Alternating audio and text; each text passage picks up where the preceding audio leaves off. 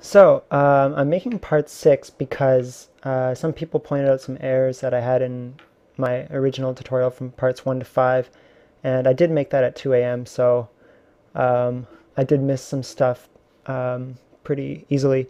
So I'm going to run the map, and I'll point out the bugs that people found, and yeah, hopefully we can just quickly, I'll show you how to fix them up, and I'll also be showing how to do, because someone asked this, I'll also be showing how to do multiple players in the leaderboard and hopefully get that working. I'm not sure if I'll be able to test it because, like I said, you can only, well, not like I said, but like we all know, you can only have one player in the map testing right now because you're not allowed to put them on Battle.net.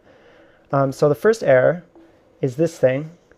It keeps counting into the negatives, but we can see our things doing there, and this is another bug, is saying wave 2 complete. So we'll want to fix those two things. Aside from that, everything else seems to be working. I mean, you can see the bounties there. Wave 3, it should be wave 2 complete. Kills are good, but this count is correct, but it keeps counting, so we're going to try and fix that. So, first things first, let me quit out of Starcraft 2 and get back to the editor here. So, in the trigger editor, what I clearly forgot to do was even make use of our Boolean waves are running. Let's see, where is the spawn waves here? When spawn waves runs, we want to set our Boolean to true because the waves are running. So I'm just going to copy paste this, and set, we want to do, not modify, we want to do set variable. So we want to set, no, we want to set waves are running. We want to set waves are running to true. So now waves are running are true, and when the last unit dies, we want to set waves are running to false. So let me save it.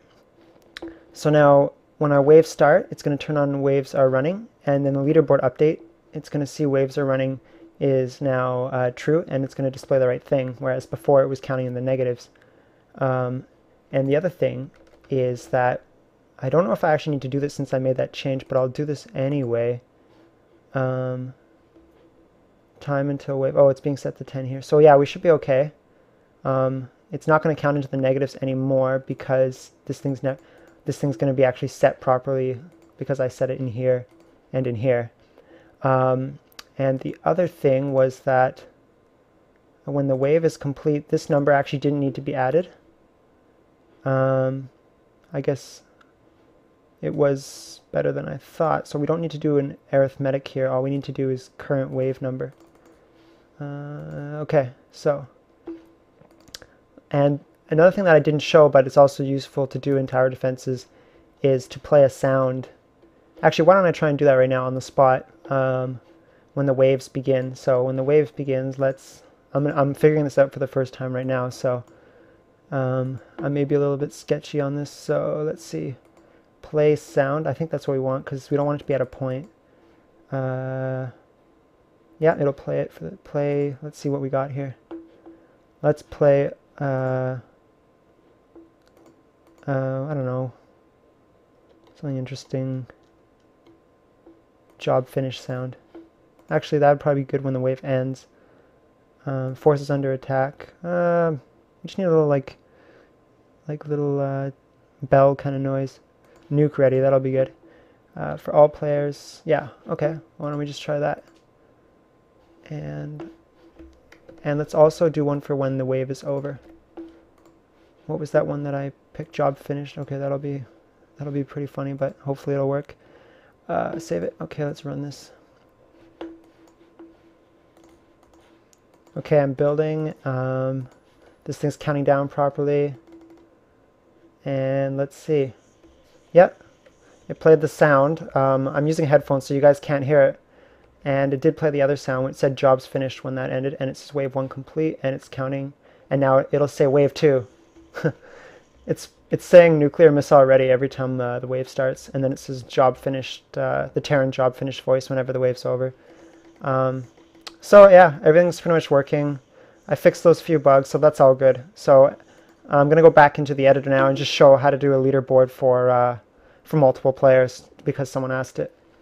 Okay, so to do a leaderboard for multiple players, this is how I believe you would do it. Let's see. So first of all, player kills, because it's not an array right now, it's just a single integer value. It's just a number.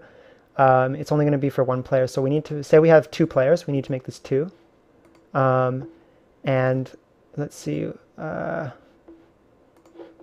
Yeah, here where we set the leaderboard.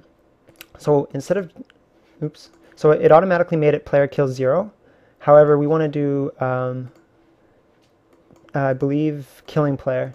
So it'll modify player kills killing player. So if player 1 did this kill on this unit, it will be player kills for 1 getting +1. And then on the leaderboard, we want to set it at column 2, but the row number has to correspond to the player now. So I think we can just do killing player, and it'll return a number back. It'll return whatever 1 or 2, so their spots. And then this thing will also have to be killing player. Where's that? So I'm not totally sure if this will work, but why don't we test it? Let me just make sure everything's correct. Yeah. Why don't I test it, and we'll know if it works, if it works fine for player 1. Okay, let's see. When I start getting kills, I should see this same way it was before. Yeah, there we go. So it's still working, and if player 2 was here, it would be updating properly now. So that's basically how you do that for multiple players. And you can see 5 and 0, 5 here. And that's going well. Okay, that's it. So thanks for listening.